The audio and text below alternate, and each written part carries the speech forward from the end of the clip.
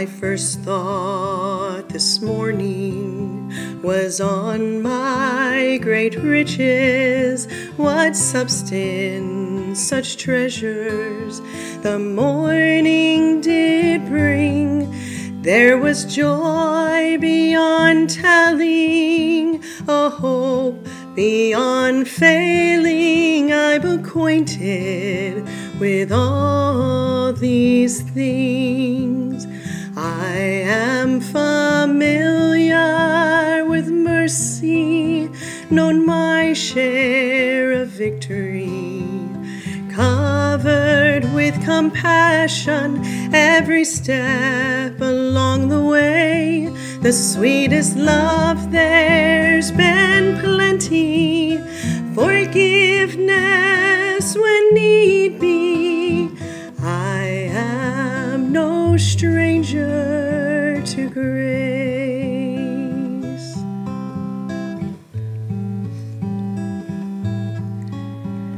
Praying this morning as I try to thank Him, His peace fell around me, the same as yesterday.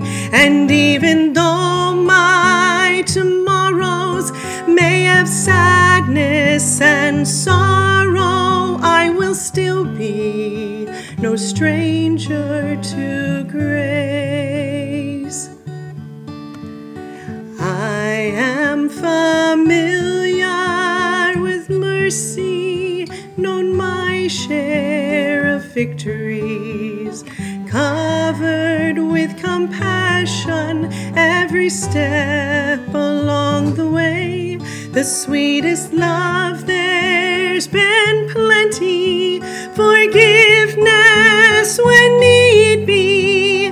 I am no stranger to grace.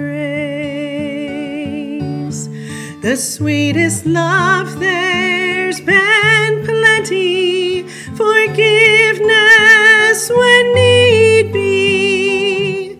I am no stranger, I am no stranger. I'm familiar with mercy and grace.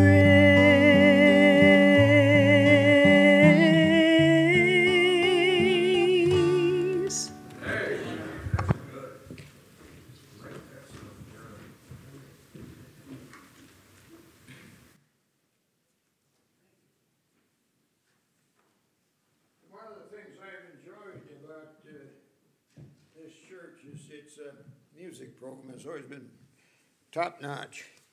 And I was just talking with Karen for the church service about some songs that her family sang when they came out to Green Bay, and I need to turn my microphone on. Yeah. And push this until it turns green. Turn green. All right. That should do it. And it just it makes memories. It helps you remember the good times. And it's wonderful to hear the men sing, and I certainly enjoyed Karen singing. I've always liked her singing. She's been a blessing to me over the course of the years. It's been wonderful. I want you to turn with me to Romans chapter 8, if you would, this evening. Well-known verse. Everybody here has probably already memorized this verse. Romans 8:28. It says there, and we know that all things work together for good to them that love God, to them who are the called according to His purpose. Let's pray. Father, we're grateful to know we've got a God that got the bases covered before we get there. We're thankful to know, Lord, that nothing escapes your notice, and we know that anything that happens to us happens with your permission. Lord, we would ask that you might acquaint us with one of your ways tonight, in case we're not familiar with this one. And Father, we ask that if we are familiar with it, we'd be strengthened in realizing that our God has good purposes in mind. He's got our growth and our safety and our future benefit Our Lord a lot of times outweighs our present circumstances, and we would ask that we would have, as a result of tonight's message, a little better view of one of the patterns in the Bible that you use over and over and over again. We ask your blessing on us as we speak and as we listen. We thank you for it in Jesus' name. And all God's people said, Amen. Well, I call this message the swamp. And every Baptist preacher I know of has got one like it. Your pastor has one. He calls it the wilderness. Another guy calls it the slough of despond. And there's all kinds of different names for the thing. Basically what it is, it's a pattern in the Word of God that is repeated over and over and over and over again that you are not going to be exempt from. You're going to have to go through it. He chasteneth every son that he receiveth, and then he prunes every tree that's bearing fruit, so that it might bear more fruit, and so forth, such that God is always interested in our growth. This line here represents blessings, and this line here represents time. And there's a certain thing that happens when a Christian comes along, or a sinner comes along and has been made a Christian. Here he is down here in the slough, in this lost condition, and boom, he gets saved. And man, that's a great thing. Can I tell you that's life-changing? I'm not talking to folks that don't know that. But the surprise is that he would like to have this thing continue as if it would just go like this. And you wind up here as a spiritual saint, and maybe that takes 20 years, maybe that takes 10, maybe it takes 2. But sooner or later, I'm going to be mature in Christ, and it's going to be a ladder of one step at a time. I've not found it so. There's not a pattern like that in the Bible. The pattern goes considerably different. And it goes like this. This thing crashes. Kaboom! And you wallow around down in here for an indeterminate amount of time. And then what happens? Well, then we have the blessed hope for personally and for the sinner in general, and shoo, out he comes. And he ends up on the line he would have been if it had gone straight, but God has this down here to prove it. I call that down here the swamp. S-W-A-M-P. Now this up here, right here, is baby fat. You are just new at it, and you are going to have some encouragement. I can remember when I got saved, I got several prayers answered all at once. Lord, listen, I'd like to have you give me somebody to witness to at work. And boom, I go to work, and some guy would ask me, Keck, what happened to you? Did you get religion? And I would say, Lord, I would kind of like to get Fridays off. And Harvey Donnell, my boss, would walk in and say, Keck, have you taken a Friday off recently? I said, no. He said, well, just like you? Prayers like that just out of the blue that didn't seem to, but it's all baby fat. I had no idea what was going on. When the bottom drops out, you are down there now in the swamp. And of course, this is it looked like it's very readable. So let me go over this again. But the idea is that this here thing is what we all want. But, it's easy to read. It's easy to understand. It's hard to believe sometimes. All things work together for good, really. Really. You've had at least 2 pastors that I was at a fellowship meeting with today that lost their wives. Both of them have fortunately remarried, and they seem to be happy and so forth. Eventually, this came along, but my goodness, man, that stuff down there hurts. And the difficulty is consistent. That is to say, if you can find that pattern in the Bible 2 or 3 times, then we got something going here. Otherwise, it's just Pastor Keck blowing off steam. Let me see. Jesus Christ was born, right? Ministered for 3.5 years, and then they killed him. Stayed down for 3 days, and the next time he isn't coming back to take sides, he's coming back to take over. All right, you got David. When Samuel went to anoint one of the Saul's sons of Jesse, he had to ask Jesse, are these all thy sons? And Jesse said, no, I got a little kid out there that's watching the sheep. And bingo, he's anointed king. He faces Goliath, and he can't be killed because he's not king yet. Boy, everything's going fine. And then he acts differently when he becomes king with Bathsheba. And God said, trouble will never leave your house. And but he's in heaven today, isn't he? He is. What's the deal?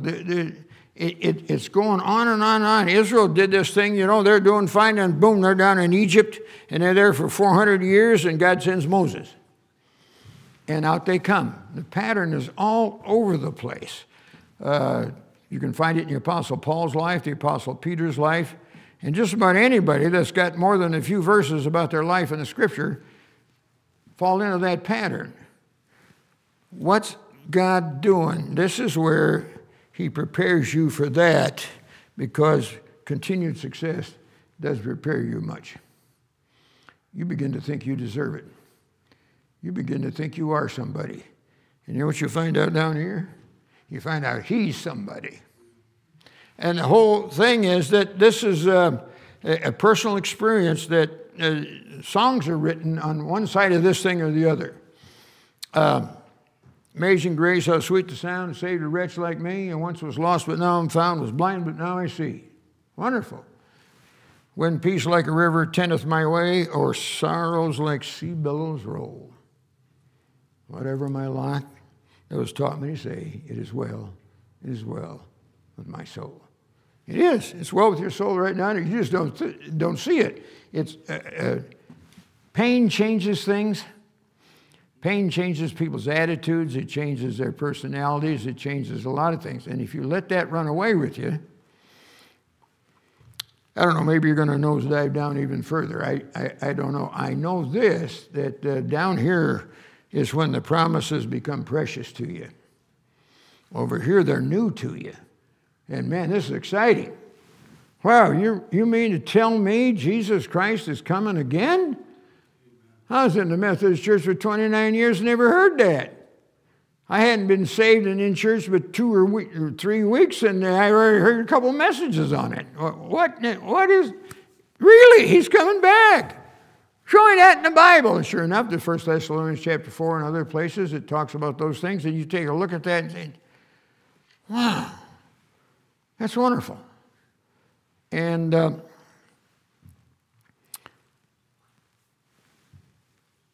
you're going to go through this whether you deserve it or not. Now, sometimes it's chastening. Sometimes it's pruning. But it's going to happen. This is where God trains people. He purifies your motives down here. He convinces you that he's in charge. He shows you that he can supply in the middle of the storm, that the anchor rope holds. He proves to you that he means his promises. He proves to you that all things work together for good. He proves to you that, think it not strange that some fiery trial is to come upon you. It is better to suffer for righteousness' sake than it is to suffer for sin. And all kinds of things, lessons that you learn down there that make a tremendous difference in your life. Now, you may go through this thing financially. You may go through it emotionally. You may go through it spiritually. You may go through it with your health. Go through a church split and tell me that doesn't happen. It just... When God develops a pattern that works, he uses it more than once. And in 1 Kings chapter 17, we talked about a little bit in the past here about Elijah going to the brook and about the pattern that's there that I call the cycle of faith. And this one, of course, I call the swamp. But this, when somebody's down here, they don't appreciate much you coming along and saying, you know, I know exactly how you feel. No, you don't. You may have been through the swamp yourself, and if you have, generally what you go down there is you hold their hand and just cry with them. We had a couple in our church that had a miscarriage, about the third child. They had two, and then she miscarried, and the baby was born dead and all that kind of thing. And I'm a new pastor, man. I don't want to go to the hospital. I don't know what to say. What am I? I went to the hospital. As a pastor, I ought to go to the hospital when people are in that fix. And I went, and I walked in the room, and the two of them are there. They're both crying. It wasn't 5 minutes later, and all three of us are crying. I don't remember a thing I said. But a year later, on a Wednesday night, she stands up and gives a testimony about what a blessing Pastor Keck was to visit us in the hospital when we had the miscarriage. And I'm sitting there, what in the world did I say? So after the service, I went to her. I said, what did I say? She said, I don't know. I don't remember you saying anything. I just remembered you were there. That's what they need. They need somebody there. They don't need somebody to tell them that, you know, if you would have not been such a sinner, no. There's a song about be careful dealing with people who are in a place where you've never been. And this is exactly the spot. The swamp is full of skeeters. If the skeeters don't get you, let the gators will. The bloodhounds are after you. You got bad water to drink and rainfall to endure, and you get it falls apart. Baptist preacher in Green Bay at another church developed throat cancer. Oh, what are you gonna do?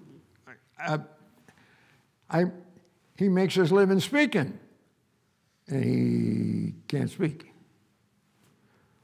What's up, Lord? I don't know. About 3 months he's down here, and then boom, all of a sudden they can't find any cancer. I don't know why God does this. I don't know why he does that. I don't know why he lets that happen, except I do know it happens. Except for the fact that after you're going through it about 2 or 3 times myself, you begin to think, you know, I do my best work when I'm down there. I mentioned to you about starting churches and so forth. I suffered a church split I told you about in 2000. And between there and 2005, it took us about 5 years to get over it. We started more churches in that 5-year period than we have before or since. I pastored 2 churches, I think 2 different times in that 5-year period. What are you saying, preacher? I used to drive over to Manitowoc, folks. I didn't know what I was doing.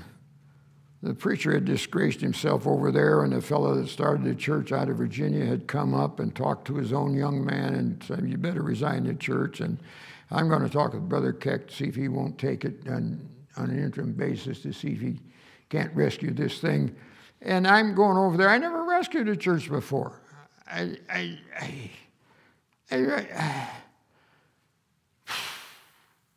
What'd you do? I went over there and I sat at a desk and cried. Sometimes I laid on the floor and cried. Why? I didn't know what I was doing. Lord, listen, would you, this is such a confusing time down here, folks. You don't know what you're doing. And I'm down there one day and knock on a door, and in walks a young man. And I says, Tim, wow, it's good to see you. Well, Tim had been in my Bible study at Sanger Powers Prison, west of town, about 5 miles for several years, finishing out a sentence. And I didn't know he lived in Manitowoc. I didn't know that he was interested in attending the Baptist church. I mean, I did everything I could to try to encourage that. But Tim was a little bit of, while I'm in prison, I'm going to pay attention, and afterwards I don't care much. Well, he had found out that going through this himself, and so all of a sudden we've added a man church member. And then Millie shows up. She's an elderly gal from down in Milwaukee. They can't find a nursing home for her down there. She's a Baptist, played piano in a Baptist church for, 50 years or whatever it was. And she's now in a nursing home in Manitowoc, and all of a sudden Millie shows up. Says, I can play piano for you. She was a trip, man. She'd sit out there, just about 10 people in front of me, and Millie would say, speak up, preacher, I can't hardly hear you. What are we going through? I don't. Another guy from the Sanger Power prison shows up. We've had, all of a sudden one Sunday morning, I was preaching over. Normally I didn't preach on Sunday morning, one of our men did, but this Sunday morning I was over there, and 5 young ladies showed up from Michigan State University. And I'm saying, what? He said, yeah, last Saturday afternoon, we're all Christians. We got together to pray, and God said, get in the car and go west until you find a Baptist church. And so we drove all night and parked across the street. And when we got up this morning, it said True Vine Baptist Church right across the street. We said, hey, this is of God. This is where we're supposed to go. Let's go to church. I'm saying, you're nuttier than a fruitcake. But I sure enjoyed having 5 visitors in church that morning. Yeah, there you go. Encouraged me to no end, man. And then Paul gets saved, and, he's a young man just about to graduate from high school. And my goodness, man, we eventually turned the church over to Brother Harrison. It had 4 members in it. And it's running in the 40s and 50s today. Harrison knows what he's doing. I didn't know what I was doing. Just go over there and cry. Did you make some visits? Yeah, I made some visits. Once in a while, the Lord said, go down to the gas station down there and buy your lunch and try to witness to the gal that serves you the hamburger. And,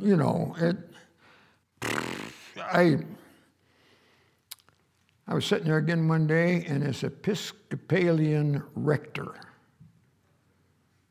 I don't even know what a rector is, but he came in and knocked on the door. I said, hi. He says, my name's Johnson, or whatever it was. And I said, well, I'm Pastor Keck. Glad to have you here. Why don't you? He says, I just want you to know I'm from the Episcopal Church just up the road a few doors. They called that part of the town Holy Hill because there's 7 churches on that one hill. One of them was his church. And he came down and sat there and said, listen, I just want you to know our congregation is praying for you.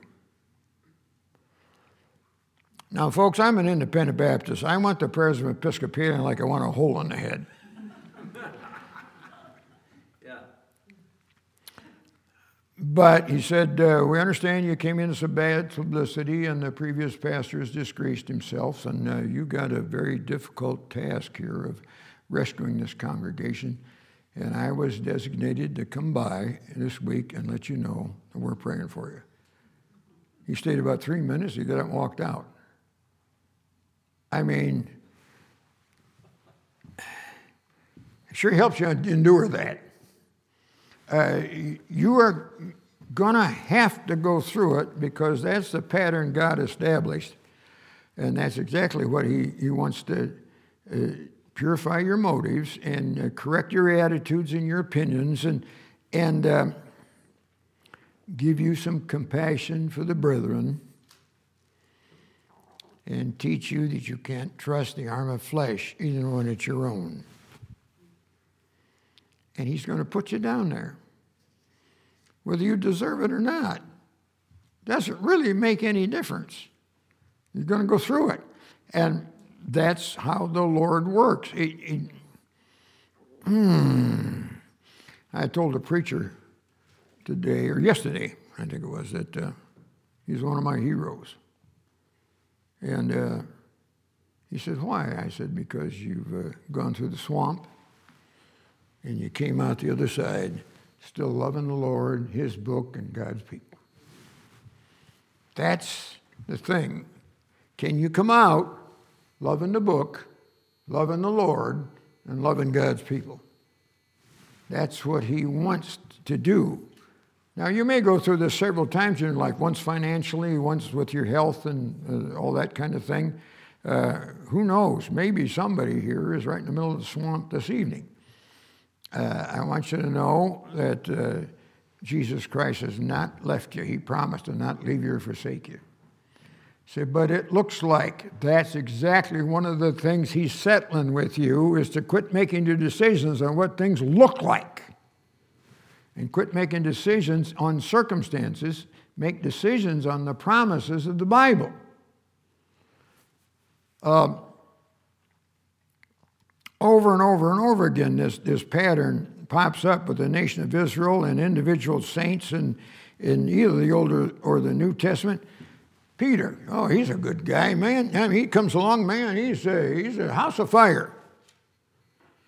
Right? And then denies the Lord.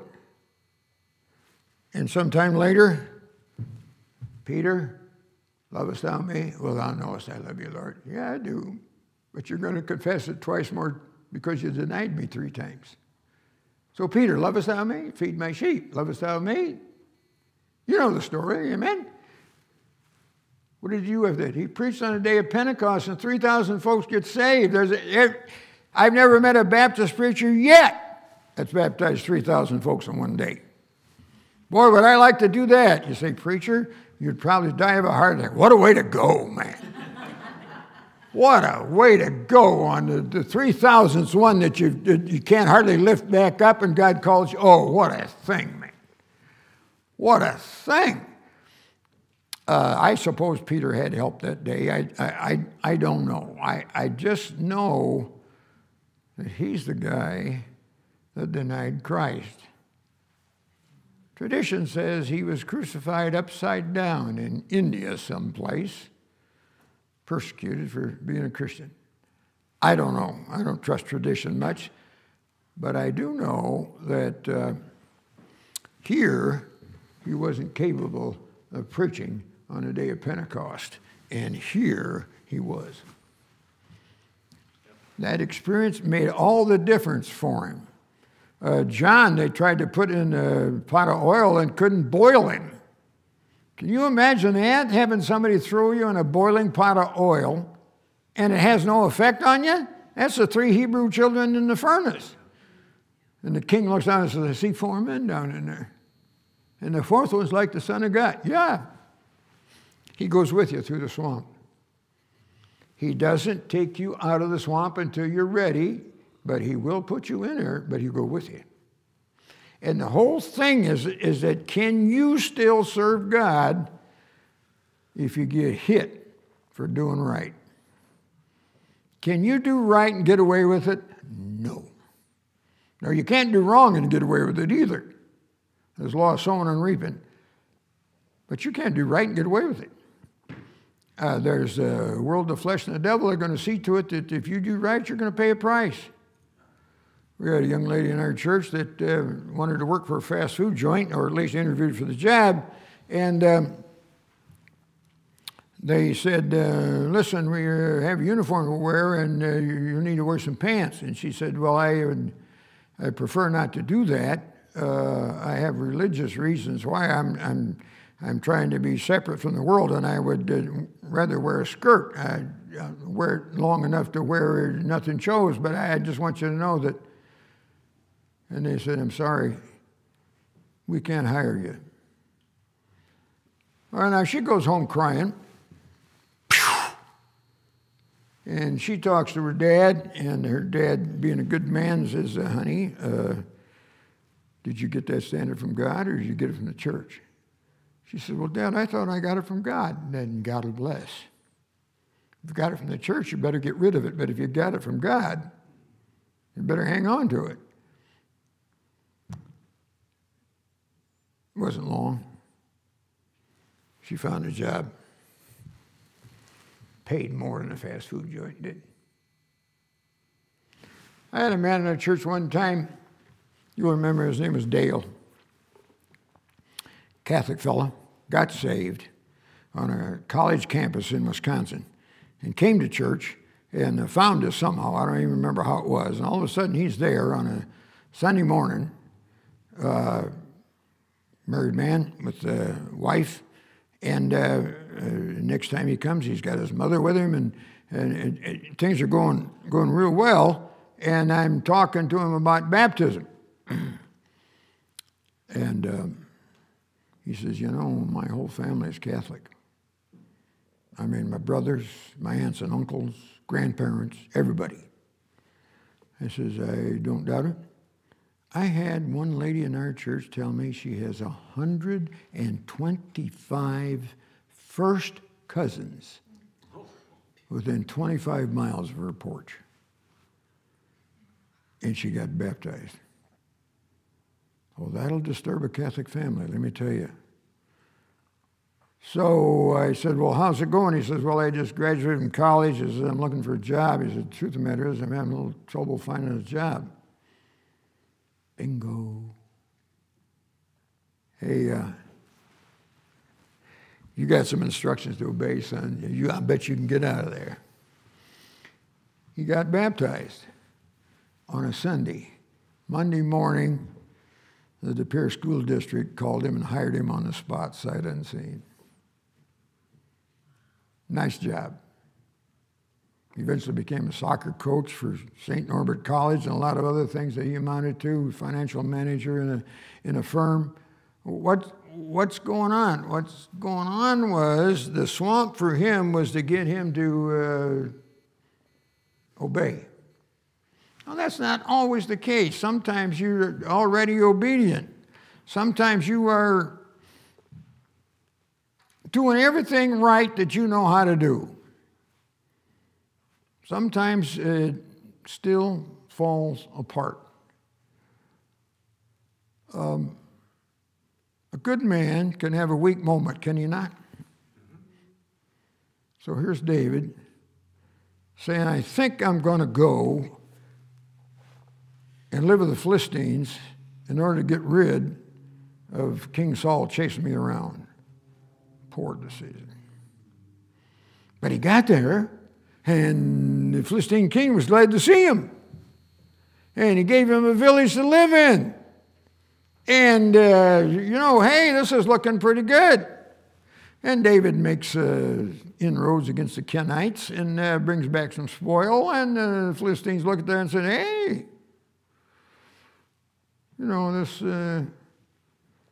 this guy may really not want to be in Israel. And then the king puts him in his army, and the elders of Philistia decide that's a little fast. Let's ask David to stay home. Before he gets home, somebody comes along and burns his city and takes his wives and kids captive. How's it look now, David?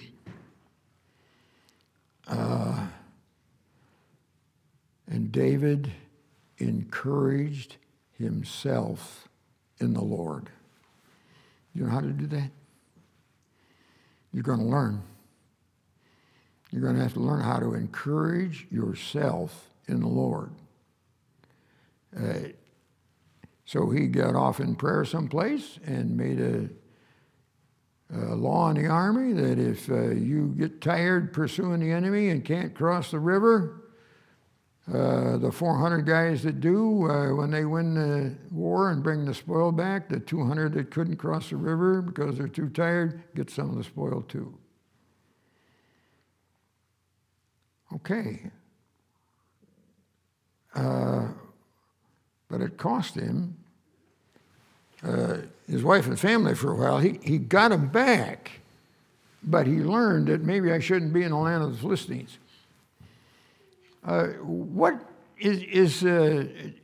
does God teach you a lesson? Well, it'd be kind of nice if he'd sit down and reason with you and say, come, let us reason together, saith the Lord. Though sins be as scarlet, they should be white as snow. And let you and I have a talk. And it'd be nice when it happens like that. And sometimes it does. But there's other times that God knows pain is a great teacher. And he'll let you have some. It's not because he hates you. He's not trying to kill you. He's not trying to get rid of you. He loves you enough to refine you. He's got something special for you. And here, you are not ready for it. Out here, now you're ready for it, and boom, it happens.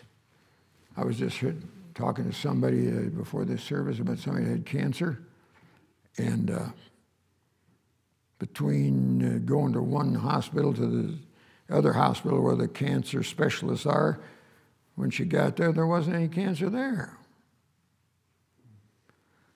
But when the doctor sits down and tells you you got the big C, you immediately go here.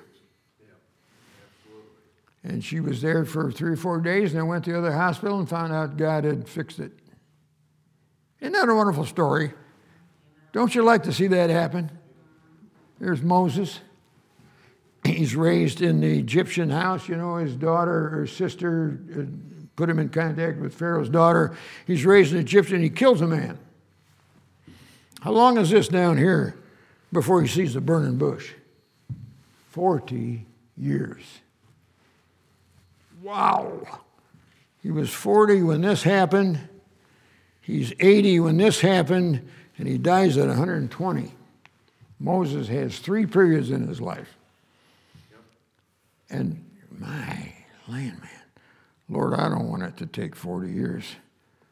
No, I don't either. But the idea is that regardless of how long it takes, you are under a promise given God who is checking you out as to whether or not you believe him. Young couple was engaged, and everything was going fine. You know, the love light was in her eyes, and the love light was in his eyes, and, you know, all that kind of stuff that goes on. And he said something that embarrassed her. It happened to be in public. And what do? She went home at night and cried herself to sleep and talked to her mother the next morning about what in the world's going on. Can I tell you, folks, in any marriage, he will say something that'll embarrass you in public before it's over. Just going to happen. It's just, and she will do something. I had a man call me up just recently and want to talk to me and to say, listen, your wife has said something. And I said, really? He said, yeah, in an email note that she emailed to me. And it was of such a nature that I don't want to show it to my wife. I'm afraid my wife will be hurt by it. So I went to Alice about it, and Alice said, you know, how about if we establish a principle where before I write anything like that, I check with you. I said, that sounds like a good idea to me. And how about before I write anything that's controversial, I check with you?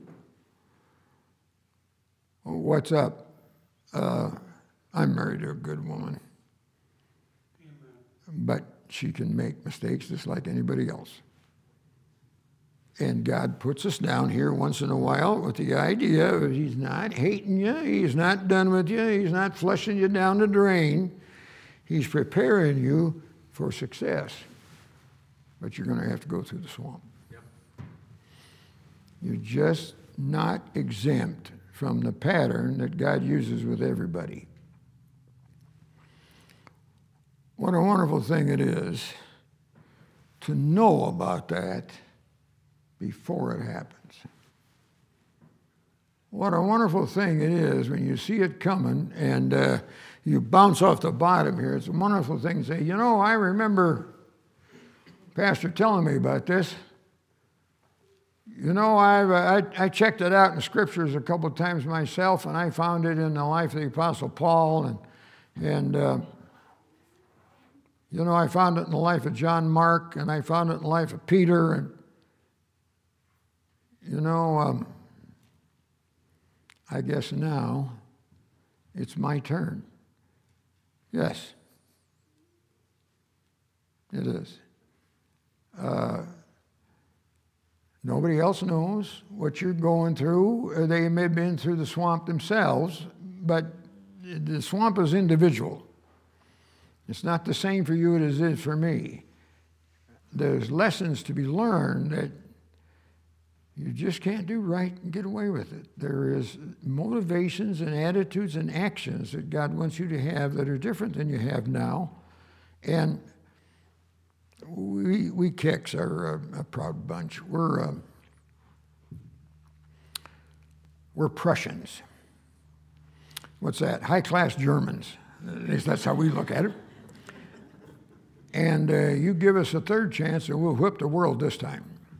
We couldn't get it done in World War I or World War II, but you give us a third chance. And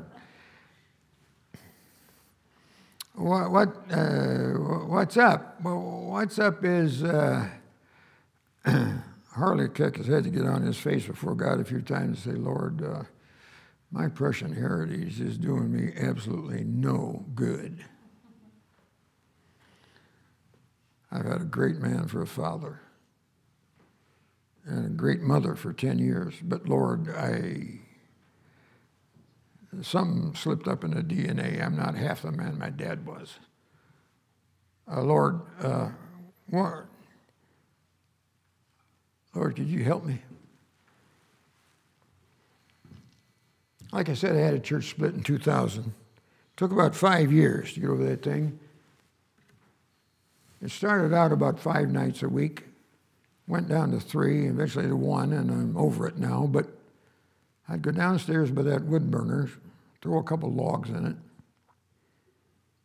sometime around 12 to 2 in the morning, and spend an hour, sometimes to 4 in the morning, just crying. Lord, there's got to be something the matter with me to have that many people walk off at once. They've got to have some good point, and they can't be that big a jerk. At least all of them can't be. Lord, would you show me? I had a good Christian friend walk to me and says, Harley, anybody who takes a hit like that has got a little things he's got to get right with God about. Well, thank you, brother. I needed that like I needed a hole in the head, but there I am crying, and about 3:30 in the morning, I said, Lord, listen, I sure would like to get some sleep tonight. Could you let me go back to bed? And without fail, I'd walk upstairs, go back to bed, and go to sleep. What is it? I found out that I'm spending too much time crying and not enough praising God. I found out that I'm not near the pastor I thought I was. Us Prussians, you know,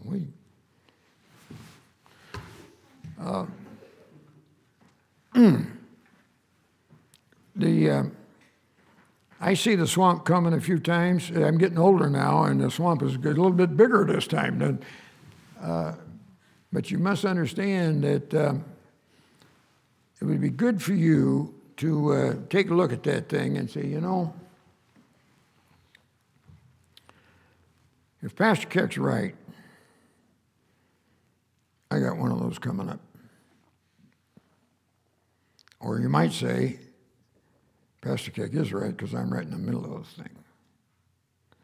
I'm not trying to be right, folks. I'm trying to be educational. I'm trying to help you understand that if you can see it coming, if you're aware that that's what God's doing, this is a whole lot easier to take because you're not in confusion. You're not surprised that it's happened to you. You have some spiritual resources that you can make use of.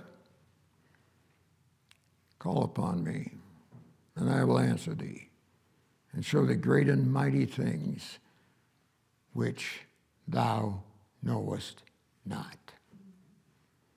Great peace have they which love thy law, and nothing shall offend him. Thou wilt keep him in perfect peace, whose mind is stayed on thee, because he trusteth in thee. That's what he's after. That's what he's after. I do not understand why God uses some of the people he uses. I classify people as good folks or nerds, jerks. And I don't understand why God uses some jerks. But you get up close to him, and you talk to him a little bit, and you find out, he's been through something I don't know anything about. He's been through a swamp that I've not gone through. Well, I tell you, that swamp will give you some compassion about the next guy. And like I said, you may not go and say anything. You may just sit there and cry with them.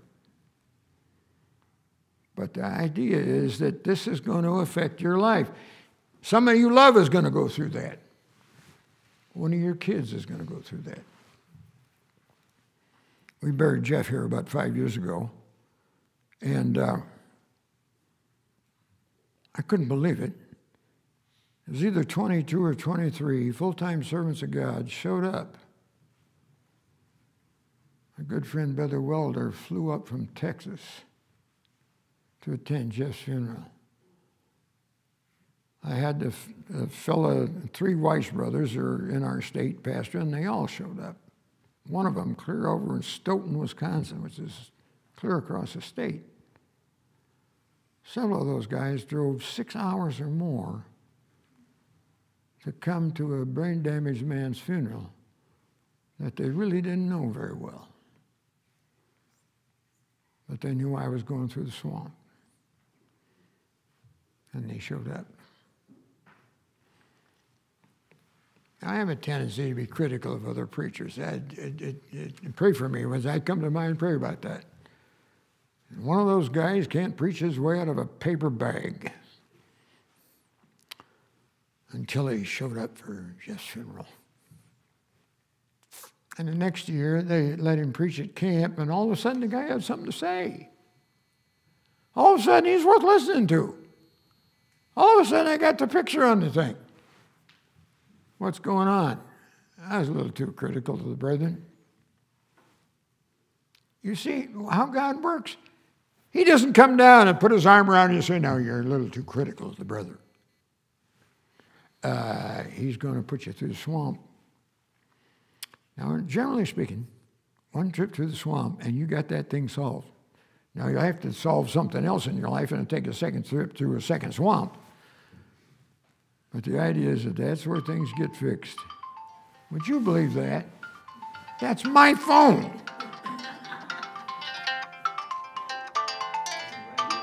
I don't even know how to turn the thing off.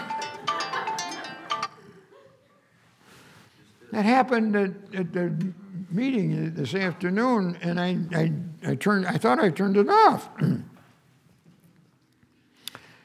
It's time to quit. I got the picture, Lord. I got it. I want you to carefully consider about what is your response to the swamp. All things work together for good to them that love the Lord, to them who are called according to his purpose. Is that mine? Is it? I'm quitting. I'm getting out of here before this thing is quit. I just want you to know that when I see something that is a pattern in the Bible, I am drawn to it because when God's got something that works, he uses it over and over and over again. And we have an opportunity to put something in the bank against the swamp experience. And your something in the bank is a surrender to the experience. All right, Lord, I don't want it to happen, but if it does, I'm not going to swear.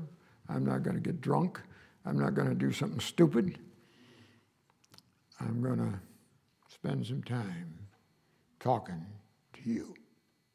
All God's people said, Lord, help us. I love these folks. I'm so thankful for them. They're a strong church, Lord. They're doing a good job. Lord, Adam didn't get away with it, and Jesus Christ himself didn't get away with it. Lord, we're not going to get away with it. We are going to have some times where we're in a swamp fighting the skeeters and the gators and putting up with the difficulties. And Lord, it's so distracting that sometimes we forget to pray.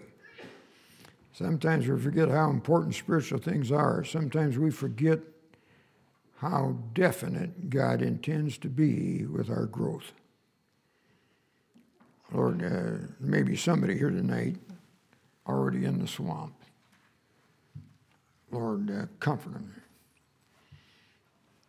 Give them a friend that can cry with them. Give them a blessing. Give them, Lord, minister to them like you've ministered to me,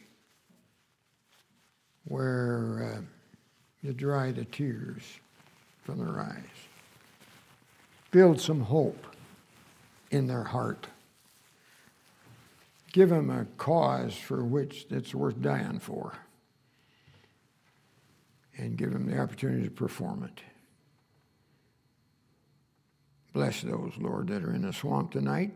And for the rest of us, Lord, we pray that we would be, with advance notice, have a little bit more in the bank when it happens than we'd have otherwise. Let us, Lord, be tenderhearted about the thing. We'll thank you for it in Jesus' name. Amen. Pastor Dunbar. Let's all stand. Let's stand with heads bowed and eyes closed. Invitation's open. Altar's open. Good message tonight. What you do and how you respond in the swamp makes all the difference in the world. I watch people go shipwreck in the swamp. I've watched people come out of that thing strong, with new hope, with new promise.